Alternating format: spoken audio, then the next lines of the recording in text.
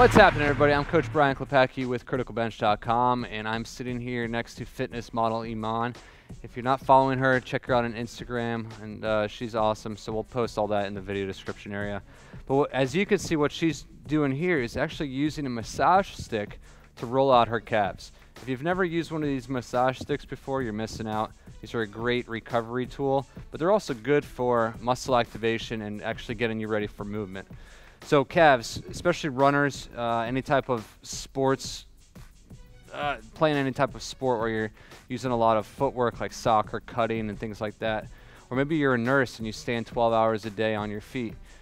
Calves are always tight, they're always sore, and they're always sensitive. So what better way to relax the calves than through a massage stick?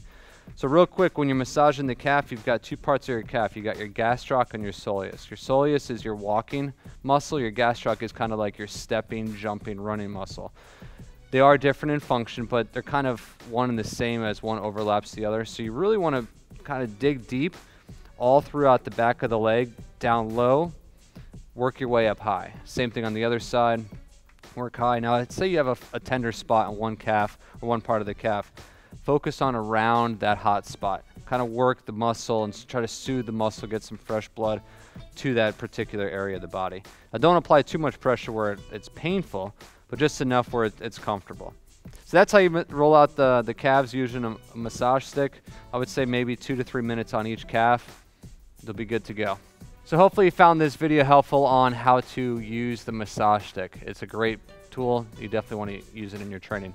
There's going to be something else you want to use in your training. It's a report I wrote. It's called Why Stretching Won't Make You Flexible.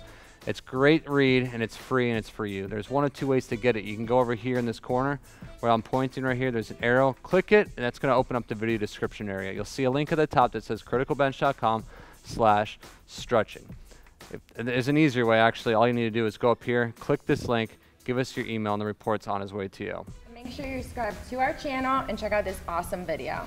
Other than that, leave us a comment, question, suggestion for an upcoming video. Whatever you want to say to us, we'd love to hear from you. Coach Brian here, criticalbench.com. Thanks for watching.